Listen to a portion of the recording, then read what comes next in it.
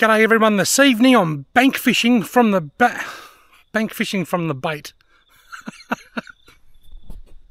Hey you! You're watching Robbie Fishing. G'day everyone, this evening I'm bait fishing from the bank at Lake William Hovell. Now this is just a good old-fashioned Robbie fishing vlog, a fishing video log of my day. I'll show you how I've got everything set up. I've got a time-lapse camera here, that's already started. That's taking one photo every 30 seconds and it needs 30 photos to make 1 second of video footage. And hopefully I'm going to get the sky as it changes colour and the shadows run up the hill and stuff, so I'll leave that going. I've got an esky here, it's got a couple of drinks, it's got my lunch in it. I haven't had lunch yet and it's nearly 5 o'clock in the afternoon. I've got a couple of salad rolls and a couple of cold drinks. I've got my camera gear, my good camera gear in case a sea eagle comes and takes a fish off the surface or something cool happens, and my landscape camera, my tackle box, my chair, my fishing rods are way down there, and that's because I want to sit in the shade. It's still a bit too sunny down here. I've got my U-Butte fishing rod holder, my little stumpy rod, and my long rod with a running sinker rig. The only thing different about this video, and it is quite different, I never really fish up here like this time of the year. I come up here in the winter and I sit there for hours just waiting for a couple of nibbles here and there. This time of year I'm usually in my kayak paddling around chasing redfin with lures. The reason I'm not today is because I've got some stitches in my leg because the doctor had to cut a little dark patch out, and I was going to kayak up here but they said not for a couple of weeks, so I'm a bit disappointed about that. But anyway, it is what it is. So I'm going to sit here and just drown some bait, see if I can catch a fish. My little stumpy rod has a paternoster rig on it. I'd love it if I could find a nice little yabby. I found a couple of crickets. Maybe a cricket will do. I can see him hiding there. I'll put that back over there. I might put a cricket on. Where are those crickets? Are they still there hiding? One was down there. There's a yabby. It's only a really small yabby, but I reckon it'll work. I'll put this... I turned the rock over to see if there was any yabbies under it, and I found a cricket. Now I've turned it back over to get the cricket and found a yabby. That's a tiny yabby, but I reckon a fish will still grab it. Look at the size of that weeny little yabby on the hook. Righto, the paternoster rig can just go out there with this little mini yabby. Probably catch me a little mini fish. Right, I've got a tiny little micro yabby on the little stumpy rod, and I'm going to put a couple of big juicy janjuck worms on the running sinker rig. Right, the running sinker rig can go way out there. Even now it's probably only in about 5 or 6 feet of water. Oh, it's sunk quite a bit. Should be deep enough. I wonder if there's a bigger yabby under this rock, still in the water. Didn't see one take off. There'll be yabbies under there if I can roll it over. Oh yeah, gotta be able to roll it over. I rolled it onto my foot. I'm very smart. Oh, there's a nice yabby. Perfect. Come on mate, grab me finger. There we go. Perfect size redfin yabby, look. Awesome. I won't roll that one over, I'll leave that for now. I'll roll it over later after I catch a big redfin on this yabby. I've just re-rigged the stumpy rod with another paternoster rig, but I've just used a slightly larger sinker because I'm going to put this yabby on, and the larger sinker will just allow me to cast out a bit further. Now I've shown you before, and this is how I rig a yabby. I just put the hook straight under the tail, about in the middle, poke it through, and that's it, ready to go. Going to walk out just to get that little bit of extra casting distance. That's better. I've just gone for a walk up there and found this stick, this fork-shaped stick that somebody else has been using. It's a good stick too. They've sharpened the end and they've cut it nice and neat. And it's going to, because there's a little bit of a breeze and my sinkers aren't very big, there's a lot of slack in both lines, and that's going to lead to tangling. So I'm going to put this up here and move my worm rod up just a little bit.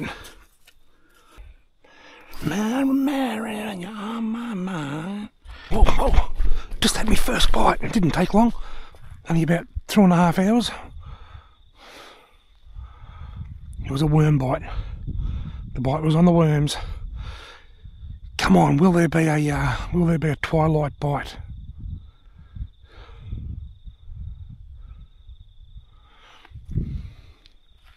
I feel like I want to just move it in a bit and check it and make sure there's not a fish sitting on it. What I might do is reel it in and check the bait and cast it back out. You know what? I'm glad I did. There's a fish on it. I've got my first fish of the day. Been sitting here for 2.5 hours, and that is exactly why I wanted to check that then. Folks, you're not going to believe this. I'm on the board. I'm going to get a photo. Oh, that didn't take very long at all, did it? Only about 2.5 hours. I've been sitting here for ages. But I finally caught my first fish. A tiny redfin. See you later, mate. Oh, he jumped out.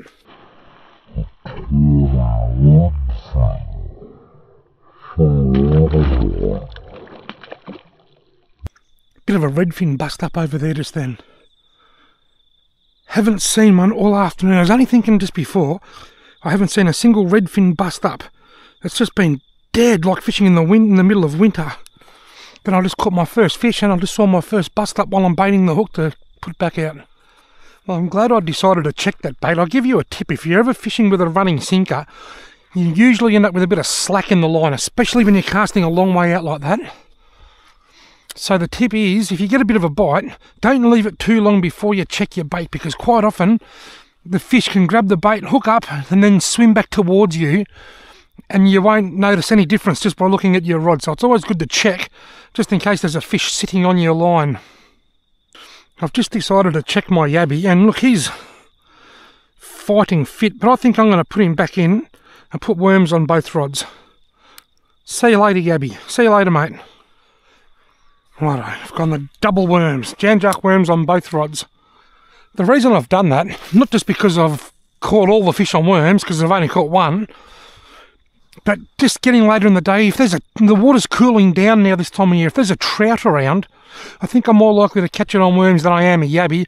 And there are a few carp in here in this lake. A lot of people don't realise that. It's not inundated with carp like some other places, but there are quite a few.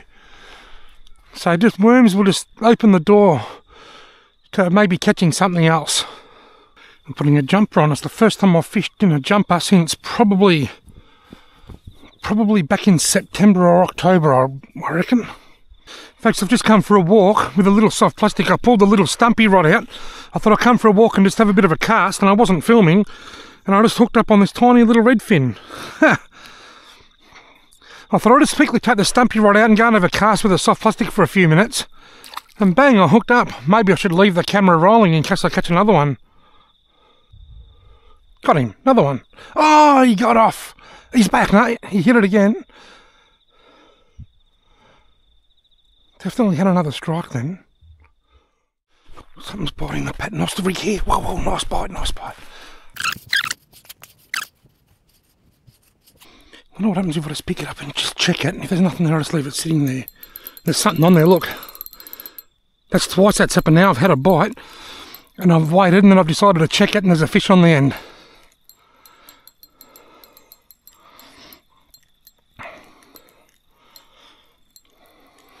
I think it's a little bit bigger than the last one, but still no, I might be bringing in a bit of slime too, might be making him feel a bit bigger than he actually is, but he's hooked a bit deep. See if I can get that out, mate. One of my awesome followers, Robert Cotton, sent me these hook disgorgers a while back. You put the line through this little bit at the front. This line might be a bit thick for this one. I might need the other one. There's two different sizes. Then you run it down the line, and it pulls the hook out of the fish. Let's see how we go.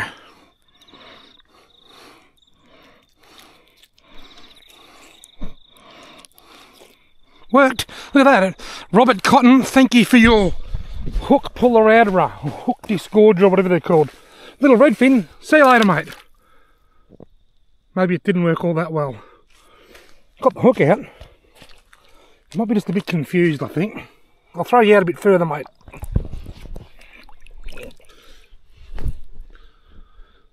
Well, I'd like to say he's going to be just fine, but I don't know.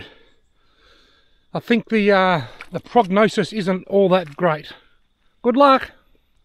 Couple of fresh worms, line back in, wait for the next one. Just come over to check the long rod and I was getting a bite. I wonder if there's a fish sitting on it. There it goes, look. I reckon there's something sitting there. Got him. Yep, there is one sitting on it. I sat here for, it was about 6:30, so I sat here for, I think this fish is gone, oh no, it's still there. I sat here for 2 hours before I had a bite. Now I've caught 3 in about the last 20 minutes or so. Look at the tiny one, this one. Smaller than the last one. I've got the hook out. See you later, mate. Alright. I'll put a fresh worm on. Bombs away!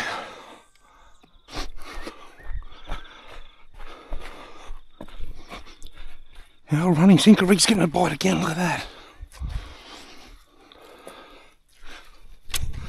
Missed it again. I keep missing it.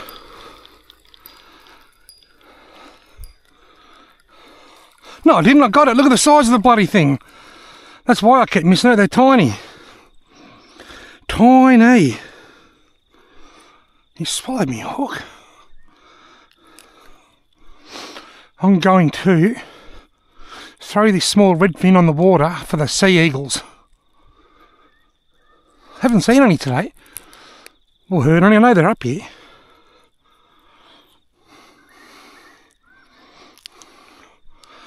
Right, little redfin. Go and find yourself, or go and put yourself where a bird will find you. The moon is out. The moon is out. Bang, bang. Right, a couple of fresh worms on. I started fishing at 4:30 and I didn't get a touch until 6:30, and it's now 3 minutes past 7. So just in the last half an hour I've had all this action. I've just changed my camera setting down to 30 frames a second. I was on 60 frames a second. It gives it a much smoother sort of a look. But because the light's getting darker, 30 frames a second just allows longer exposure to the low light for each of those 30 frames, if that makes sense.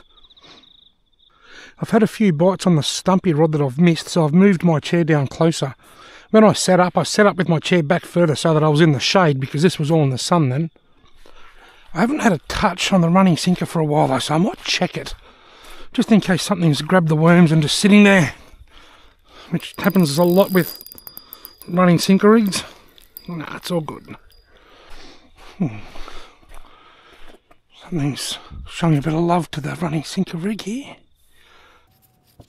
I'll just drop as it goes. And got him.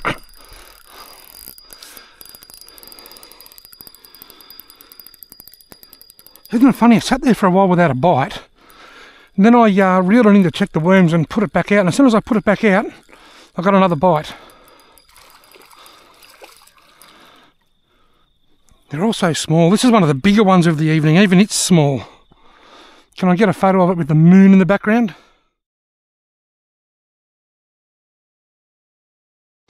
See you later, mate. Off you go. Big shout out to Jan Juck Worms, Jan Juck Fishing Worms. You can find them at fishingworms.com.au. You can buy them online and they will send them out to you. And even in the heat of summer, I've never had a dead one turn up. They pack them in a cardboard box and wrap newspaper around them just to keep them cool. And then they post them at the start of the week so that they're not stuck in a truck yard or something all weekend. And they always come in very good shape. Jan Juck Worms, legends.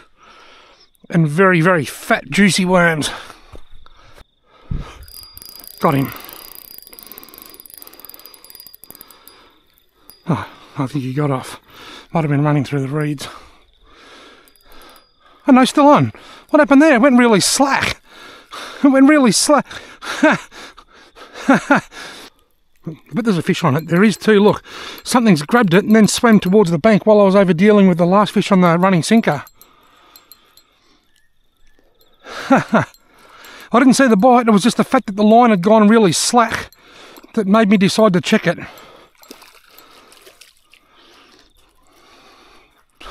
Oh, look at that bite straight away. Straight away got a bite. Did I get it? I did too. The line wouldn't have been in for 20 seconds. I just put it in. I didn't even get time to sit down. Put it in, I just put my bum on the chair, then the fish started biting. You know what you got off? You got off at the last minute. Well, that suits me fine. Skip that nostril, he's getting a bite here. Whoa! So's the running sinker rig. They're both getting bites. Oh, would you believe after that bite there's no fish on the end? I'll check this because it's gone really slack. And that's why, because there's a fish on the end of it. I'm going to watch this other rod. That's all happening. There's that fish I speak of. I think that's it there, the slime wrapped around the sinker. Got him. Hold it up high, there's a trout rising just out there. I'm holding it up high just to keep it out of the weeds.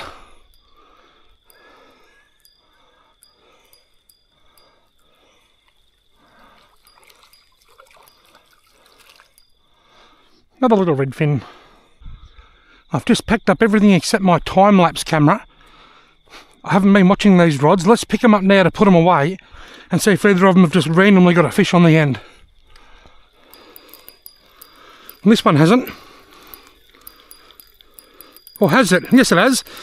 It's just in a bit closer. It must have swam in with the line. Well, that's one from one.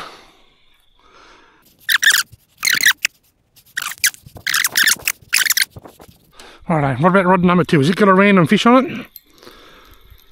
No. So only one of the 2 rods had a random fish on it.